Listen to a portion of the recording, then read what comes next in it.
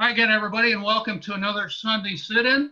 In this Zoomcast, we promote and bring up and do everything we can to let you know about USA Hockey's National Team Development Program. I'm the broadcaster, Pete Krupski. I'm joined by our team leader, John Edwards. And, we had a lot of success last week bringing in a couple of members of the brand new 2004 date of birth group. And so we're going to do it again. With this particular broadcast, we'd like to introduce you to Seamus Casey, young man from Florida, and Rutger McGroarty, who's currently living in Northville. And guys, thanks for doing this. We really appreciate it. We'll get to you momentarily. We want to get a couple of mentions in. Slowly but surely, things are happening at USA Hockey Arena. As USA Hockey would like to tell you, hockey is back, and it is coming back slowly but surely. Couple of things happening at USA Hockey Arena. The restaurant is going at CJ's Brewing Company. Give them a call at 734-453-4455. They have daily specials going on all the time at CJ's Brewing Company. Also, the summer drive-in at USA Hockey Arena is going 7 days a week, weather permitting, and the weather's been excellent of late. The current movies showing at the drive-in, Screen 1, Trolls World Tour, which is rated PG. On Screen 2, Jumanji, The Next Level, rated PG-13. I believe that has Dwayne "The Rock" Johnson in it. And on Screen 3, Bad Boys for Life, rated R. You can go to Summer Drive-In, www.summerdrivein at usahockeyarena.com to find out more, or give them a call at the hotline 734-927-3284. For everything happening at USA Hockey Arena and the summer drive-in at USA Hockey Arena. Let's get to hockey. I'd like to bring in Rutger McGroarty. Grew up in Lincoln, Nebraska, now living in Northville. Seamus Casey is in Florida. Seamus, I'll start with you. Give us the report on the COVID-19 situation. How you dealing with it? And is the state opening up? How's that going in Florida? Well, that's a good question. Everything's pretty much opening up slowly. Like my rink's open, so we're able to skate. But when we go in, they take our temperatures. You have to stay distanced. It's slowly opening up more, with how many skaters we can have. And then obviously with things opening up, cases are going up. Now there's a little bit of panic and obviously I think masks are now mandatory and the keys. Until the next year, but everything else it's opening up more and more. But I think there's definitely a little bit of panic. Some people cases are rising. So perfect. And Rutger, what about you? How are things going in Northville? I know things in Michigan are opening up slowly but surely. Yeah, in Northville it's kind of opening up. We went to the first restaurant. We sat there. Workouts are starting to happen. A little bit of ice. I know there's ice that opened up in Ohio. A few rinks there's opened up. So I think slowly but surely it's coming back to normal. John Edwards, what do you got for a guess? Guys, I think one of the things we've all noticed during the shutdown here is how important some of our time with the family is. Getting to spend a little more time with everyone. You guys are playing a lot. We don't always get to do that. And today's a bit of a special day, Father's Day coming out there. So we're hoping to lighten it up. You got any fun stories, maybe with your dad from when you were a little younger at the rink or anything in general, Rutger? Yeah, my dad, he was a big part of my hockey career. Just him being with the Lincoln Stars. He had the keys to the rink, so every single day I could go into the rink and skate. So I had an advantage that 9 to 10-year-olds didn't have. And he was, I wouldn't be where I'm at today with my hockey game if it wasn't for him. He supported me. He was there the whole way. I lived with him for 6 years while my mom and sister lived back in Nebraska. So yeah, without him, I have no clue where I would be at today. Seamus, how'd your dad help you along in the hockey career? I mean, pretty much in every single way. My parents and my dad have always been there. One thing I guess is a couple years ago, before I came to Michigan to play, my dad opened a hockey academy really like just for me, obviously like to get better and to help me in every way he can, and to help other kids too. But yeah, he opened a hockey academy in our rink. And it was a lot. It was a lot of work for my parents, and but my dad did that for me, so that's obviously really special. Brings out a real positive impact on the career though, with all that work going in. You know, it paid off a little bit, right? Oh yeah, And, it did really. and John, my only story I'll talk about my son, who's a little bit older than Seamus and Rutger. His name is Gordon. Everybody thinks because I'm in the hockey business and I'm from Detroit, Gordon was named after Gordie Howe. That's not true. He was named after Gordon Lightfoot, and he is a musician of some kind. But that's the one Father's Day story I'll pass on. But continuing with the Father's Day theme, I got to ask Rutger. Rutger, your dad is working for Muskegon. You're now with the NTDP. It could very well be Muskegon and the NTDP is going to play 6, 8, 10, maybe 12 games against one another. What's that family dynamic going to be like? Was it going to be fun? Is it going to be, what's it going to be like? It's yeah, the chirps have started already. It's a fun atmosphere in the house. I remember during the draft, like I was chirping him a little bit, like, oh, is that draft pick good enough to pick to beat NTDP? Like, just kind of like little shots at him. He's throwing a few shots at me. I when I'm skating, like I'll shoot, I'll be like, oh, like, will your goalie be able to stop that next year? Like, just like messing around, just like little jokes. And yeah, I'm really looking forward to the after the game, like when we beat them, just chirping them after the game. I'm really looking forward to that. That's perfect. Now, Seamus, I'm going to do a little Craig Ferguson imitation for you. I was watching some of your YouTube clips, and one of the headlines said, Seamus Casey is the #1 defensive prospect in the planet. Now, I know you're pretty talented, but I also know that you're coming into a brand new team, and you kind of have to earn your spot, don't you, coming to the NTDP in a real short period of time, don't you? Yeah, I mean, it's obviously a cool video, or it's cool to have someone say that about you, but I think Rut can definitely attest that, like, you get to NTDP, like, you just check your ego at the door. Like, we're all brand new. No one really cares what you did. You really just have to earn your spot and respect from your teammates and coaches. Like, there's so many guys who played in the NHL before that come through here, so really no one cares, and it doesn't matter. It's just really about what you will do when you get there.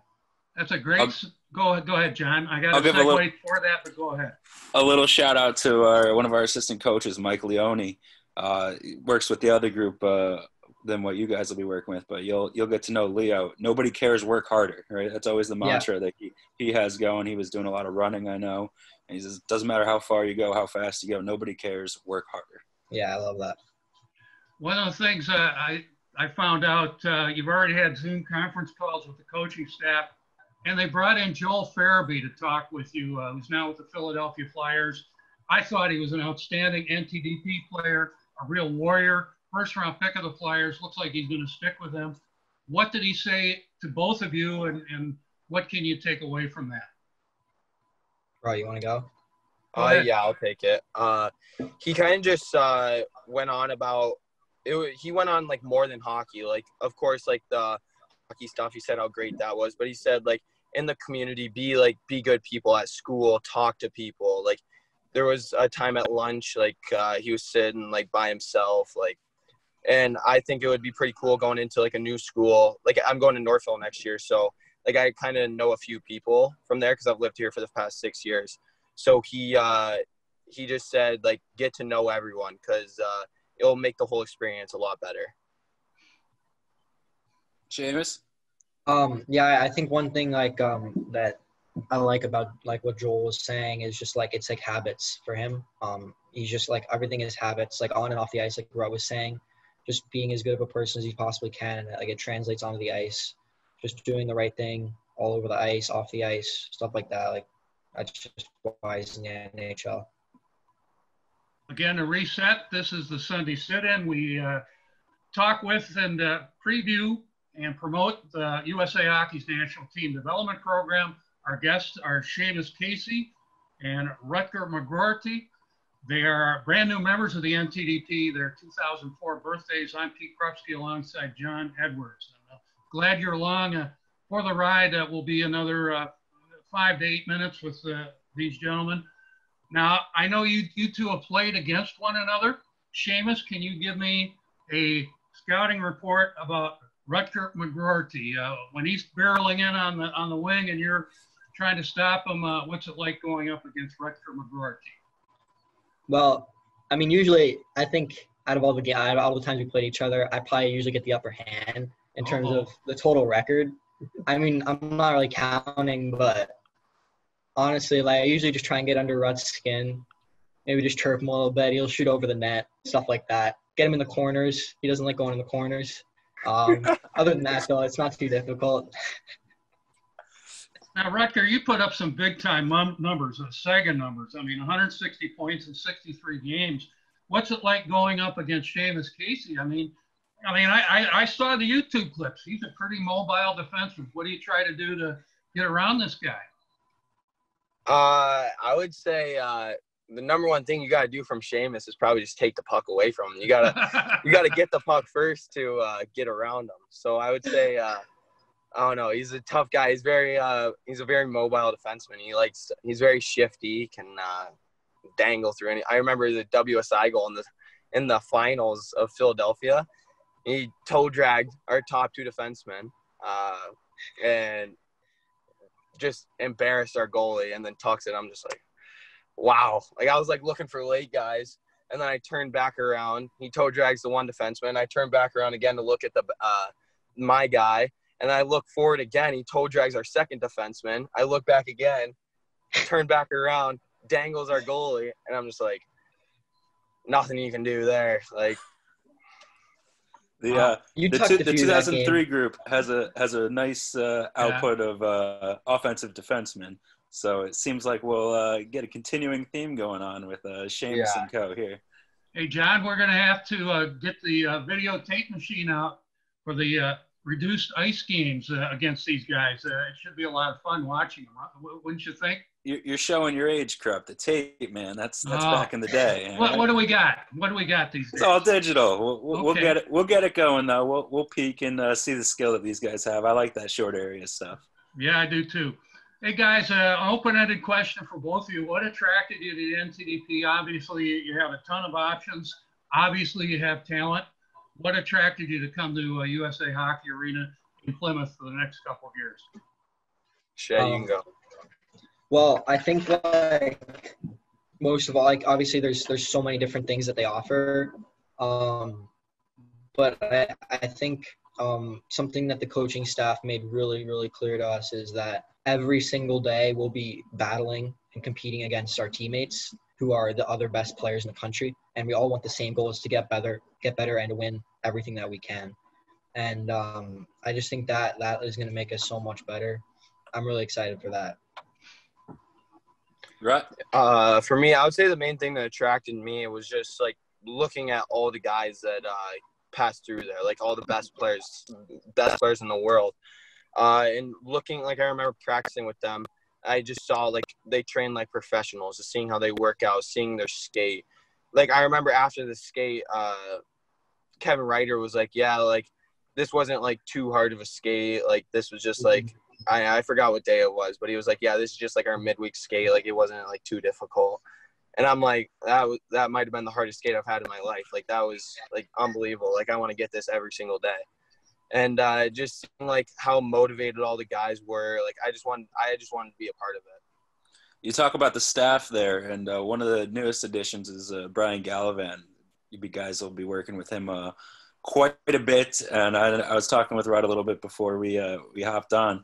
Seamus, have you gotten a chance to talk with Gally and go through any of his workouts yet?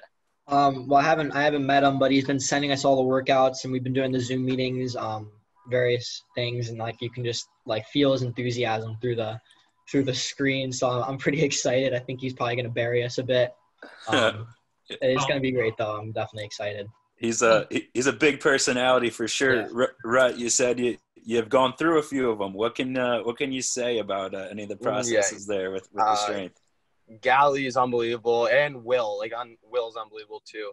they just like they care about everything. Like their warm up, like the warm ups, like I'm dripping sweat after the warm up. Like it's everything about it. It's like unreal. And they make sure you put intent into everything. Like if we have a crappy warm up, they'll be like what was that? Like that, like everything like needs to be done with intent. Like we need to like train like professionals.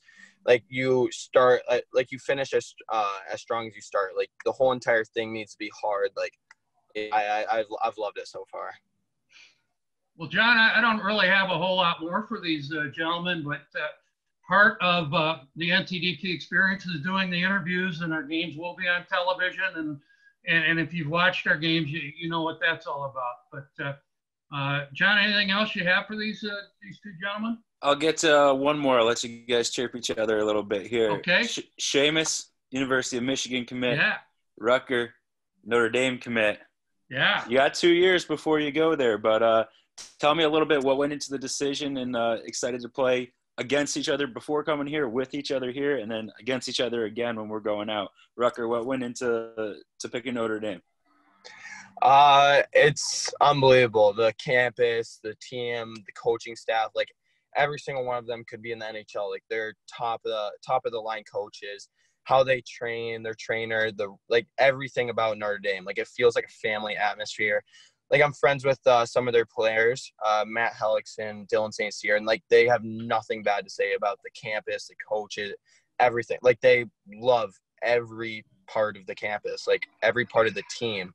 Like they can't wait to get back at it with their team, and like they just love it. Awesome, and it's a good job for you shouting out some NTDP alums there as well. Seamus, I know you played a little bit in Michigan, took the year back in Florida, Michigan commit. What is it like to come back up here and have your 2 years in Plymouth before you head out to Ann Arbor? Well, obviously, like one thing that is nice is that I've lived in Michigan, and then I'll be living in Michigan again, and then so it's just really easy transition. But I think one of the big things for that made me decide on Michigan is just like first time I met all the coaches, and they were just like the most enthusiastic, like happy, down to earth coaches I've ever met, and like they know the game so well. And I just think after my 2 years at NTDP with a great coaching staff going there, it's just like how could you not get better? So yeah, that's probably like the biggest part of my decision is just the coaching staff, and all of their facilities are just top notch. Like it means Michigan. So hard to beat that. Can't wait. Yeah. Hey, Seamus, you remember the fight song or what? I know the fight song. I mean, I'm Irish, so of course I know the fight song. But I mean, when we're playing you, we won't be hearing it too much. Ooh. Hey, John, anything else for these guys? If not, why don't you tell us what's going on the NTDP social media platforms, besides the fact this broadcast is going to be put out there real soon. We'll get them, weekly. Crap, we've been going with the Sundays, and they've been growing as we appreciate everyone that's watching it and the support. A lot of stuff going across all of our platforms at the arena at NTDP. Got a little shout out to the Passage Off family, Jack Hughes, with the Father's Day post today. So we're just trying to stay active, stay up to date, and keep everyone entailed on the National Team Development Program. And hopefully we can be playing hockey here sooner than later. Perfect. And then if you're interested, my Twitter account is a little bit independent from the NTDP, but we keep it hockey related. We keep it intelligent, and it seems to grow. So check me out if you want, at least in terms of Twitter. We really appreciate it. Our guests on the Sunday sit-in have been Seamus Casey, a young man from Florida, and Rutger McGroarty, who was born in Lincoln, Nebraska, now in Northville. Both brand new members of the 2004 date of birth NTDP U17 team. We look forward to seeing them real soon. Again, we thank John Edwards for his great work. He is the #1 star in setting these up. And most of all, we thank all of you out there for watching. My name's Pete Krupski. Again, as USA Hockey likes to say, hockey is back. We're getting back slowly but surely at USA Hockey Arena. We'll talk to you next Sunday on another Sunday sit-in. Until then, thanks for tuning in, and thank you so much. We really do appreciate it.